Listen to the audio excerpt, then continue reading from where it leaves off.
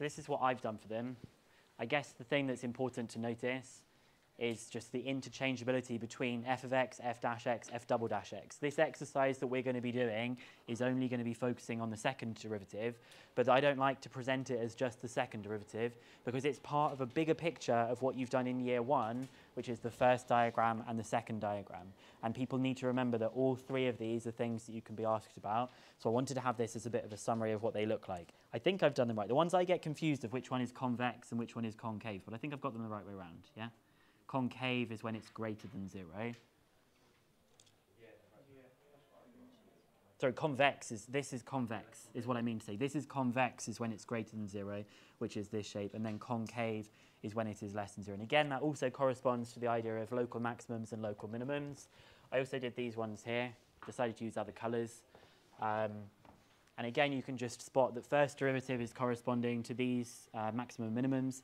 Second derivatives, this is all of these blue dots. When I'm talking about a car, the blue dots would be when it's neither swerving left nor swerving right. It's kind of going straight forward at that particular point there. So it's a bit harder to tell where the points of inflection are because it looks like quite a straight line. So there will be an exact point where it has got like a full straight line that we've got there, okay?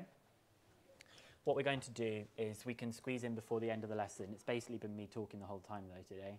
Is we're just going to do this now in some practical problems to say like what it corresponds to so that we can try some of them at home.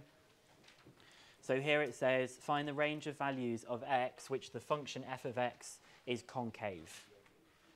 So if we want to find out for when it's concave, first of all we need to find out what f dash x is, which is obviously 3x squared plus 4. Then we need to find out what the second derivative is, which is just going to be 6x. If we want it to be concave, then we want f double dash x to be good. It's concave if f double dash x is less than 0. In other words, if 6x is less than 0 or if x is less than 0.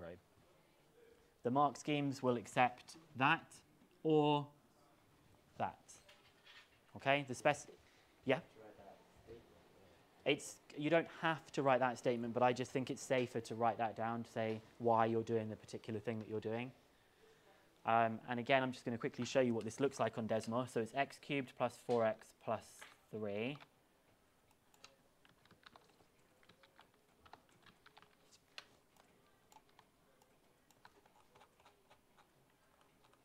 Now, it's kind of hard to even tell. Let's change the x-axis so that it's between 1.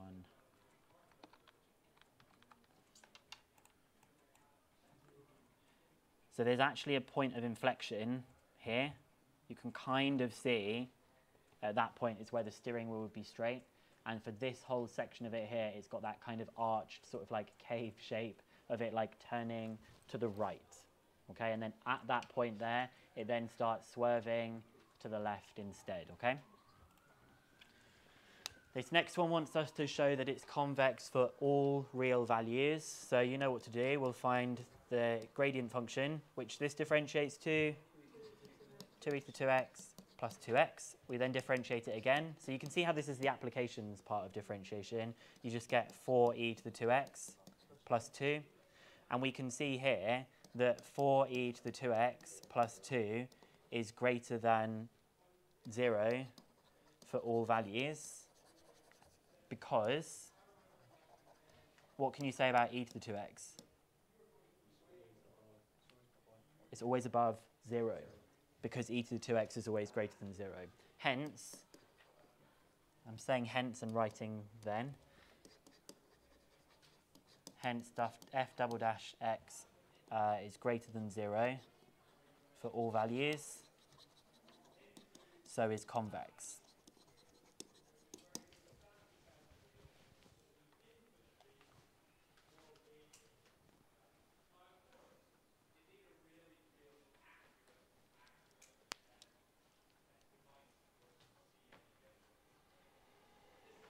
So really, the only stuff we've added in is what the second derivative actually means.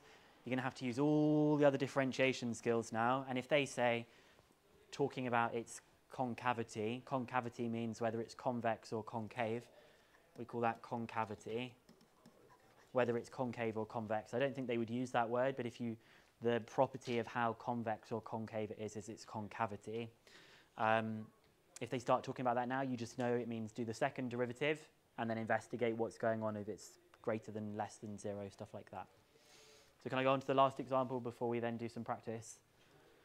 It says the curve has got this equation. Find the range of values where the curve is convex and find the coordinates of the point of inflection. Pretty straightforward. So y is x cubed minus 2x squared minus 4x plus 5. I'm going to just use the y notation. I'm not going to use f notation today just to show you the variety. So I'm going to find the gradient function. This differentiates to 3x squared minus 4x minus 4. And then I'm going to find the second derivative, because obviously that's the same as f double dash.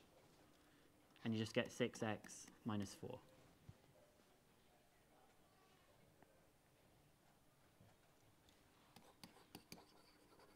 If it is convex, we know that the second derivative is always greater than 0. So 6x minus 4 is greater than 0. In other words, x is greater than 4 over 6 or 2 over 3.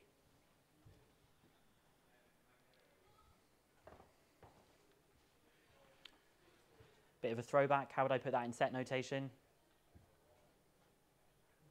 Anyone remember? You would do curly bracket x such that x is greater than 2 over 3.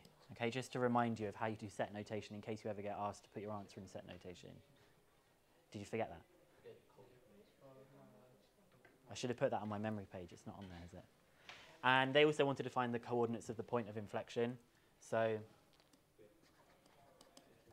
you need to know now, point of inflection, if the second derivative is equal to 0.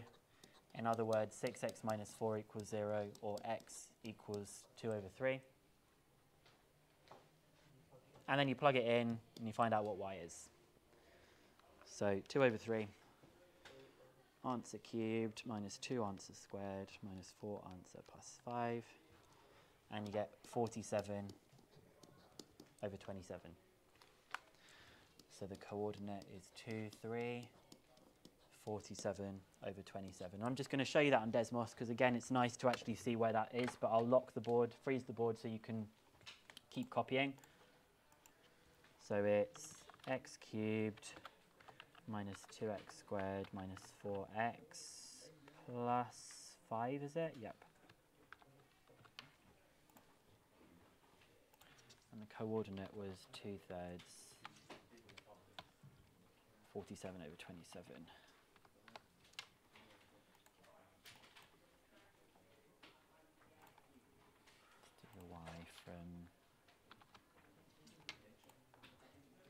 Okay, so last thing I'm going to show you. Here is the curve. This is the point of inflection here. You can see at that particular point, this is where it is concave. This is where it is convex. That point of inflection, driving with the steering wheel, it's completely straightforward, okay? That bit is swerving to the right if you were driving along this pathway. That one is swerving to the left. This one, the second derivative is less than 0. This one, the second derivative is greater than 0. I'm just going to tell you the way I think of it as being less than 0 is when I'm stood at this maximum point here, everywhere I look, if I was stood on the top of the hill, everything is going down, so it's negative. And if I was stood at the bottom of this valley here, if I was looking to the right or to the left, everything is going upwards, so it's positive. That's actually how I remember with the second derivatives and first derivatives and stuff. Okay. And then I'm going to set you some homework from exercise 9I.